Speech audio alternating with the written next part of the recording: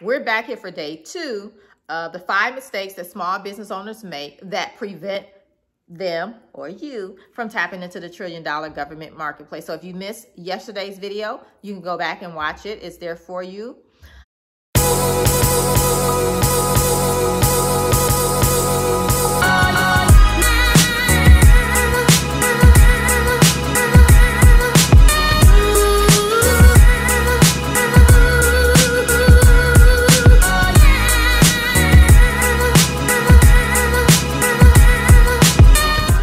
We're going to be talking about growing big too fast.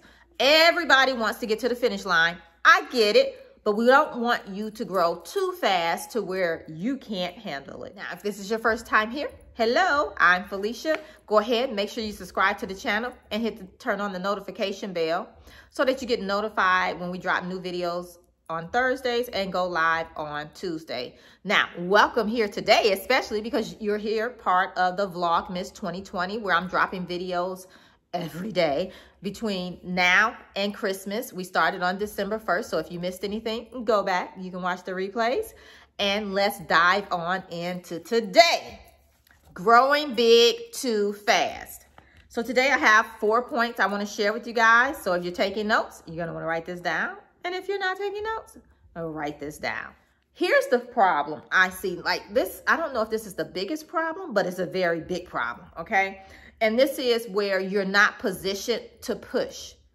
You have to position your company to be able to push into what's next, to push into larger contracts. Because with larger contracts means you need more resources, whether it's money to fund your projects, or maybe it's people.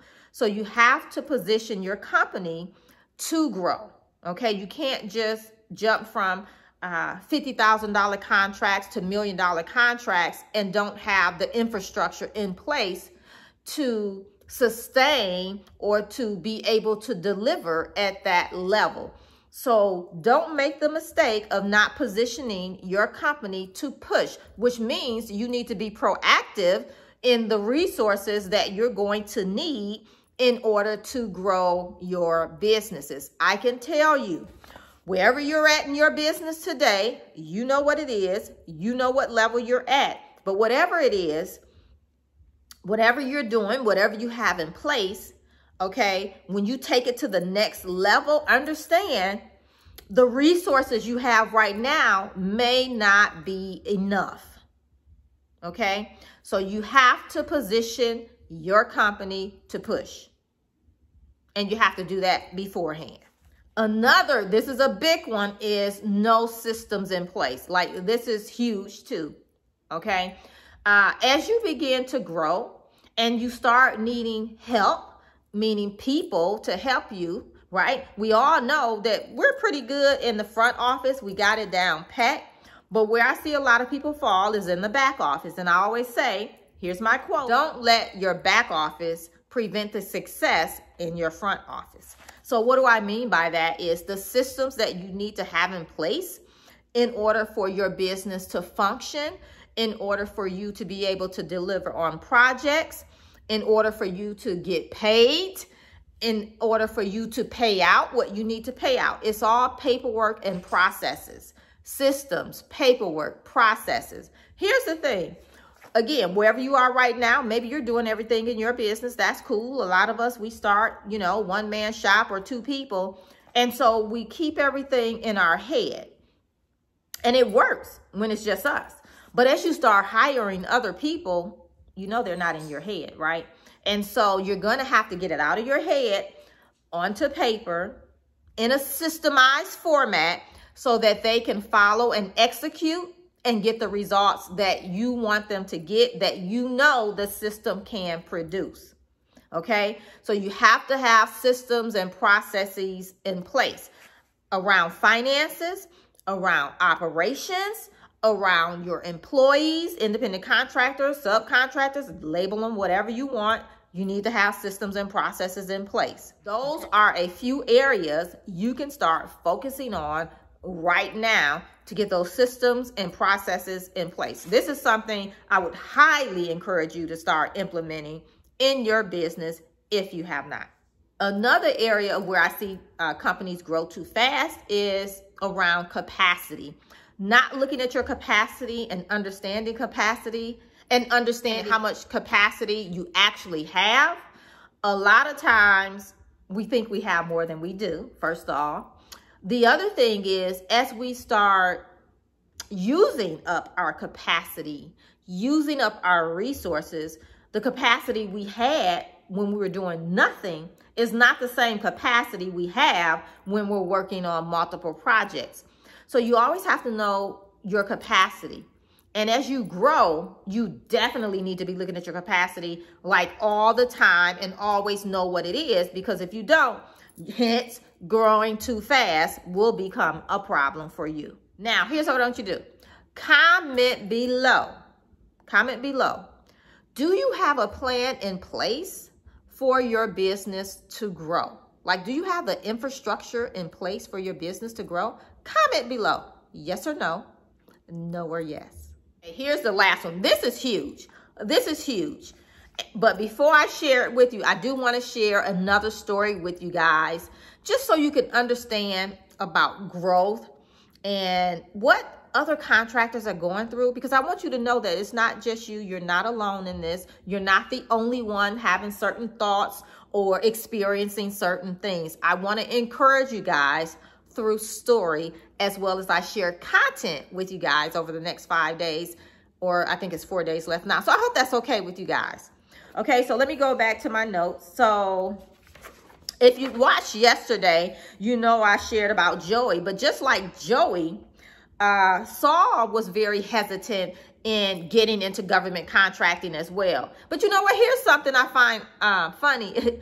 Everybody that I run into where they're hesitant or they have fear around getting into government contracting, they always say once they're in it, I should have did it sooner. I wish I had taken action sooner. Too late. Here we are now, right? So we just have to move forward. But back to Saul's story. So Saul had just opened up a new office space prior to getting into government contracting. And so he opened up a new office space, and then his goal was to get into government contracting. Pretty risky, huh? That's what I said. I'm like, okay. You know, now we're adding on more expenses, more liability, but we don't have the income to support what we're doing. So it was pretty risky. But it was Saul. It was pretty risky. Now Saul, after that, you know, he went through the roadblocks and, you know, some bumps along the way and things like that. But here's what happened with Saul. Saul was on the verge of making a big decision for his business. And he wasn't sure about how it would work out. Now, looking back and looking at where he's at now, I'd say it turned out pretty well. Let me share with you what Saul has been able to do since working with me in my program. 1, he was able to get his business set up in the government systems. 2, he added more areas of service. 3, he received his certifications. 4, this is something I teach inside the Contractors Edge Bootcamp because it's really, really important. But he got laser focused. He got laser focused on his customer, their preferences, and their forecast. 3 things. Who his customer was, their preferences, and their forecast. Game changer. In result, he landed 2 contracts. Not 1, but 2. 1, 2. So let's talk about what made a difference for Saul so that you can see the transformation, if I can walk you through it, okay? One of the things is Saul had goals and he had a strategy. He had a goal, strategy. He also maximized his NAICS codes. I see a lot of you guys having 1 NAICS code or 2. He maximized all the NAICS codes that pertain to what he do. And then he didn't focus on government as a whole, but he focused on the agencies that needed what he provided. And that's something else I share more about inside the Contractors Edge Bootcamp, because it's really, really important that you narrow your focus, especially when you're just starting out, especially when it's just maybe 1 or 2 people in your business doing this. You have to be laser focused. You have to have a game plan, and then you have to work that game plan. Laser focus, work the game plan. He focused on the agencies that was buying what he was selling. Because you do know it's a lot of agencies out there, don't you? More than you could service, right? So you have to get laser focused. And then he implemented 3 pillars of marketing. 3 pillars of marketing that I share inside the Contractors Edge Bootcamp. He implemented those 3 pillars. Game changer.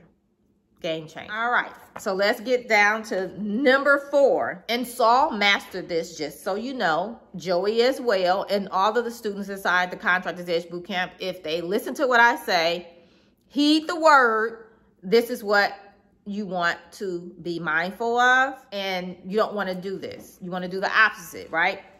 This is a part of growing too fast, is you're not selective in the opportunities that you say yes to, okay? As you start winning opportunities, I tell my students this all the time in the boot camp, that once you start winning opportunities, more will come. Like the doors open up, like the gates open up, and the contracts that start coming in, they're coming from everywhere, and you're saying yes, yes, yes, yes, yes, and you look up, oh my gosh, we've maxed out our capacity. We've maxed out our resources. And guess what? That project that starts in 2 weeks, we're not ready for it. You don't want to be there. You don't want to be there. So don't say yes to everything just to say yes, just to say you have won it. You need to make sure every time you say yes, you're able to deliver on your promise. Now, those of you inside the Contractors Edge Bootcamp, no worries. You don't have to worry about that, because I walk you through all of this that I'm sharing just to make sure that you are only saying yes to opportunities that is a good fit for you and that you have a chance at winning. So no worries there. Inside the bootcamp, we make sure you're positioned to push. We make sure you know your capacity to perform. So no worries there, okay? So there you have it. There you have 4 things I shared with you guys, plus a story all around growing too fast. We don't want that to make your business crumble, okay? If you build a solid foundation, you'll be fine. But if you build it too fast and it's not on a solid foundation, it may very well crumble, all right? So remember, you're just 1 contract away. Bye for now.